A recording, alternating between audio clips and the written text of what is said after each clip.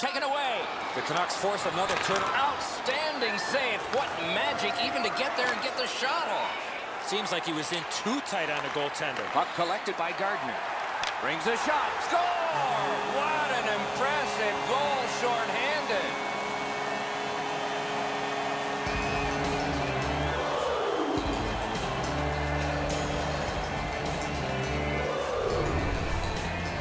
When you're in the low slot and the puck's on the backhand, you got to react quickly. Reimer's not able to get the trapper on this. It beats him below the glove. One he'd want back. Save on a great chance. The goalie makes himself look big.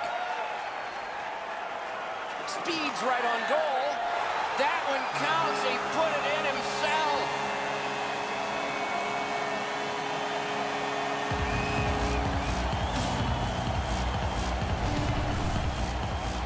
Reimer staring at his defender as the puck bounced off him. Hey, man, he didn't try to get in the way.